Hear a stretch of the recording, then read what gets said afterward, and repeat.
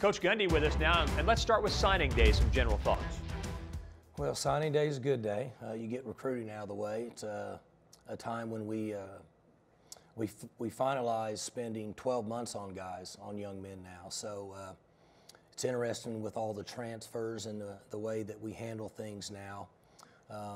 You hit the spot you need on signing day, and then if you end up not getting something you think you need later in the year, then you start looking across the country for transfers. So it's much different than ever before, but we have a really, really good group of quality young men that fit into our culture that we're really excited about. Put them in the program, start to develop their bodies, start to develop their minds in our culture at Oklahoma State. But it's always good to get it over with. It's a long haul. This season would appear to have certainly been a transition year. Changes on offense, changes on defense, and a lot of new starters. So given all of that, how did this thing go in the regular season in your mind? Was it about what you expected? Was it better, not quite as good? I mean, how do you see it now that you've pulled back from it, had a chance to look at it? Well, when you look at the games that we lost early in the year, when we played Texas and lost, they beat us. They were a pretty good football team, and they beat us at that time. We made a couple of mistakes, but you can't look back and say that we should have won that game. We didn't play well at all against Tech. Turned the ball over continuously. Didn't give ourselves a chance. Those are the games that really bother you as a coach because we just didn't play well. We came home against Baylor. We were ahead by 10 at the end of the third quarter or somewhere in the third quarter. Turned the ball over. They're a good football team and came back and made some plays, but certainly could have had a chance to win that game. And then in the end, Oklahoma beat us. I felt like they coached better than we did down in the score zone on both sides of the football. They made plays. We turned the ball over. They didn't. But overall, we had some adjustments on offense with a new quarterback and a new coordinator. We've made some changes on defense. That's helped us as the season's gone on. I'm excited about next year on defense because I think in the offseason we can really settle in what we want to do on defense for the first time in a few years based on the league and based on a new coordinator. And we have a lot of players coming back. Yeah. So it's exciting, but we're looking forward to the bowl. We've had great practices, but when you look back at the season, the guys played hard, competed. We made some adjustments. We did a good job of coaching other than really 2 games. So we'll try to be better next year, but in the big picture, it's pretty successful. So if you don't mind, let's kind of rewind mentally to August 10th. Thinking back to where things were then compared to where they are now, what is something that maybe has turned out a lot better than you ever thought it would? Just thinking about where you were, week and a half into preseason. Well, our goal last year was to become a more disciplined team, and we are a more disciplined team by far. Our penalties have been reduced greatly. Our non-combative penalties were almost gone.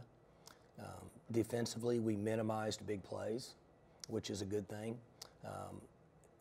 Turnover-wise, we were either really good or not good. There's 2 or 3 games we weren't good at all, and the rest of the season we were really good. And that's why we had the success we had at that particular time. So things that we said we wanted to improve on, we did, which is a good thing from a coaching staff. Chuba Hubbard obviously has got a decision to make. So, and you've been down this road before. So when it comes to pros and cons of going professional, staying here, how do you process that, and how do you feel about that? What are the pros and cons, and what's your view on it? Chuba's got to make a decision based on him and his family. It's so different now than it even was 3 years ago. With the input that these young men get from outside sources, Rob Glass does a good job of collecting information for our players and give them quality information. The families have to sit down and make a decision they think is best, and we support that. I have my opinion on a lot of different things, but each family is different. Chuba's a little bit different exception from the standpoint he's only played in 14 games in his career. Right. He's probably 10 or 12 games from maybe elevating himself into the latter part of the first round or second round pick, which is 3 times the money as a 4th round pick. But he has to make the decision if that's what he wants to do. we can't make that decision for them. So everybody's different. As coaches, we're just thankful that we have players that are that good. And then they have to make decisions what they think are best for them and their family. You've made the comment that your Texas Bowl opponent, Texas A&M, may be one of the best 7-5 teams in recent history. Why do you say that? Well, they lost to 3 number 1s. They lost to Georgia, which is, I think, number 4 then. I don't know what Georgia was at that time. And then they lost to an 11 or 12 team, I think, which is Auburn. Auburn just beat up on Alabama a week ago or 2 weeks ago, whenever it was. So they're a good football team. There's not any chance they could be ranked in the top 25 with 5 losses, but they're certainly a top 25 team. They've recruited well. Their coaches understand, they get it, they know what they're doing. But when you lose to 1-1-1, 4, and 12, it's going to be difficult to win a lot of games. So this is a really quality opponent for us. Should be a good football game. Should be a game that people want to see and watch on television. And they'll have a lot of fans there, obviously, that's right down the road from them. I'm going to guess that 75% of them are going to be A&M. But I would also think the house will be full, which makes for a good bowl game atmosphere. Schematically, matchup-wise, good, bad, your observations on that? Well, they're gonna pressure, keep an extra man in the box, and play man on defense. And then offensively, Jimbo's doing the same thing now that he's done at Florida State years ago. They're doing a lot of the bunch packages and run the football, a lot of crossing routes and pick plays and things like that. When you watch their offense, you can kind of tell what they do at times to their defense in spring and summer because of the routes they run and things like that. So he's doing the same stuff he's done on offense for 10 years. It's the Texas Bowl coming up on December 27th in Houston. Coming up, we'll talk Cowboy basketball with OSU head coach Mike Boynton.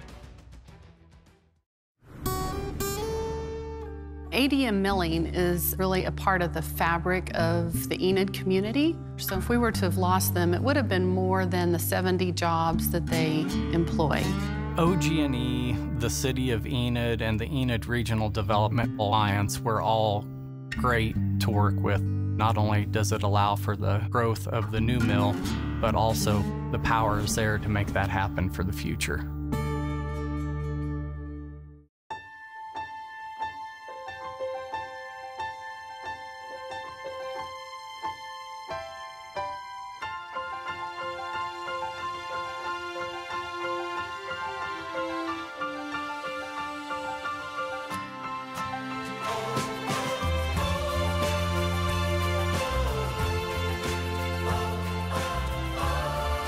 Living with joint pain. Take the first step at mercy.net/cowboysortho.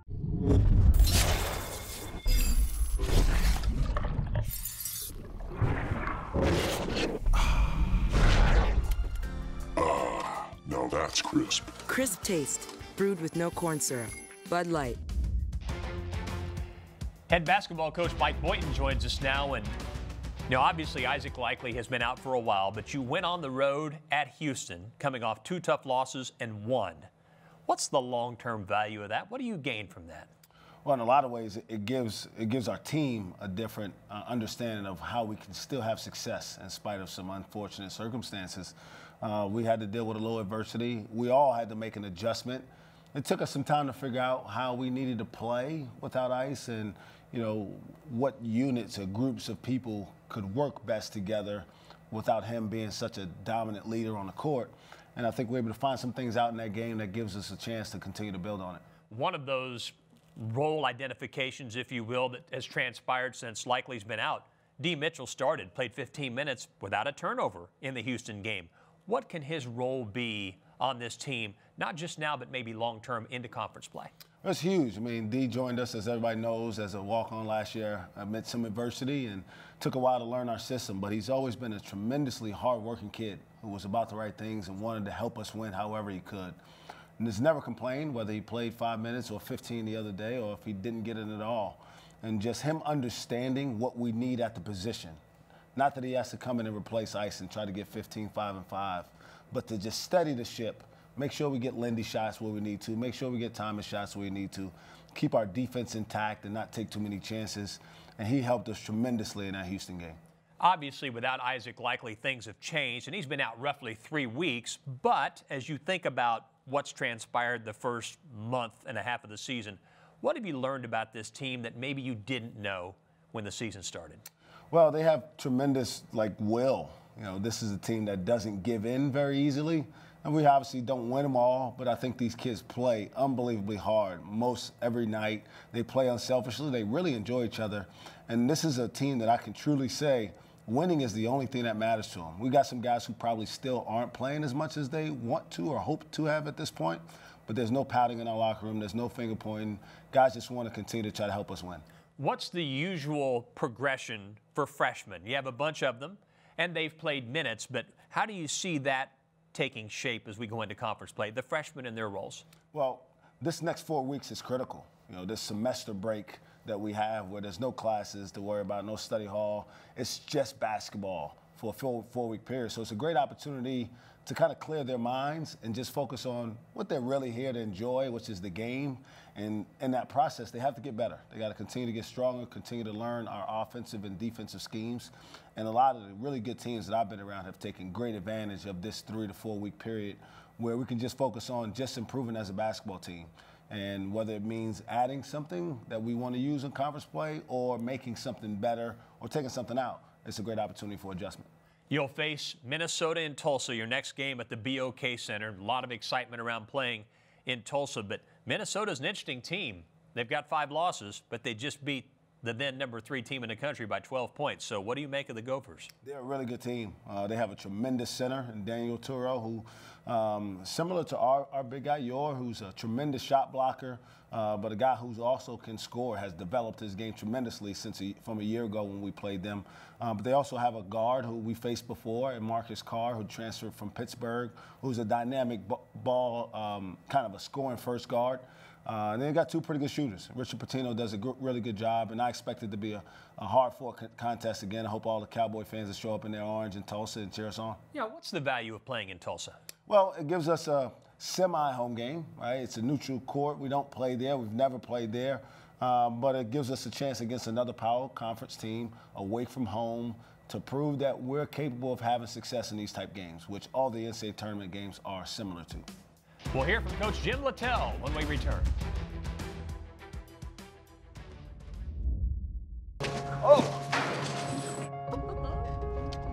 The end of the practice is when we do all of our intensity drills. She was going at it. Stop.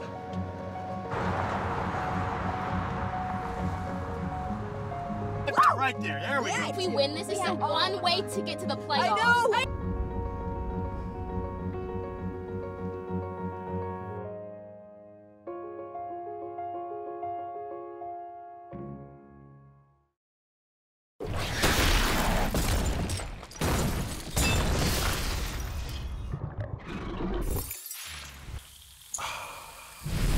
Whoa, that's crisp. Crisp taste, brewed with no corn syrup. Bud Light. Thanks, Dave. Thanks, Coach. We turn our attention now to women's basketball and Coach Jim Littell. And Coach, coming off a win over Southern. And before we talk specifically about the game, it's the first time you've been in Gallagher since November 23rd.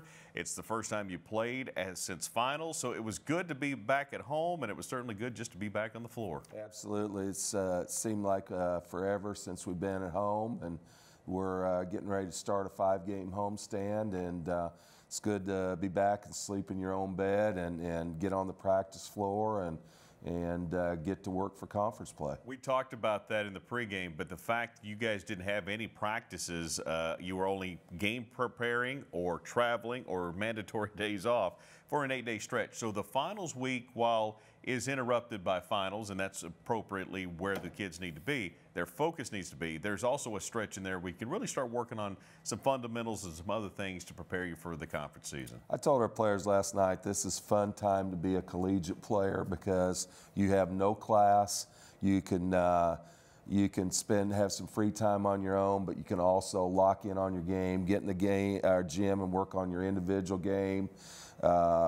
Just totally focus on basketball for the next 2 or 3 weeks. Maybe a little bit of that rust that we're talking about and getting on the floor showed up against Southern, but it was still a good, solid win. They were able to hit some threes on you, but beyond that, certainly defensively, I mean, if they didn't have their threes, they weren't going to score very many points. No, you could tell that we hadn't played in 10 days. We turned the ball over more than we had been turning it over, didn't have some good possessions, and didn't close out on shooters very well when we gave up 11 threes. But to get a win and move on and prepare for Oral Roberts and then Duquesne and then get ready for conference play, it was important for us to play.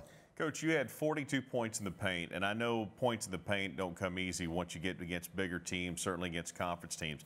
But against a team like Southern, it should be inside out. You should get to the paint, you should score, and you should get to the free throw line, and those things were happening. We want to play the game that way every night, Casey, and I just think that enhances your shot selection. It gives you a chance to do a better job on the offensive boards, and that happened last night. We had 42 points in the paint, 22 second chance points, and 21 offensive rebounds. So that's always a big part of what the Cowgirls basketball is about. Cowgirls went to 7-3 with a 72-59 victory over Southern. And Coach, we're in the midst now, that dry spell of being at home, as we talked about, now a 5-game stretch, an important stretch for you guys. And the next biggest game, because it is the next game, is obviously ORU. ORU is going to come in here and play well. They've got some Oklahoma kids on the roster that this game is going to be very important to them, as it should be to us. And they're very good offensively. They've lost some depth. They're playing about a 7-person rotation, but their starting 5 is really talented and can really score the basketball. 7 o'clock, Gallagher-Iva Arena. The Cowgirls will be hosting ORU. Hopefully we'll see you guys at the arena. For the guys on the men's side and Coach Jim Littell, I'm Casey Kendrick. We'll see you guys next time right here on the OSU Roundup.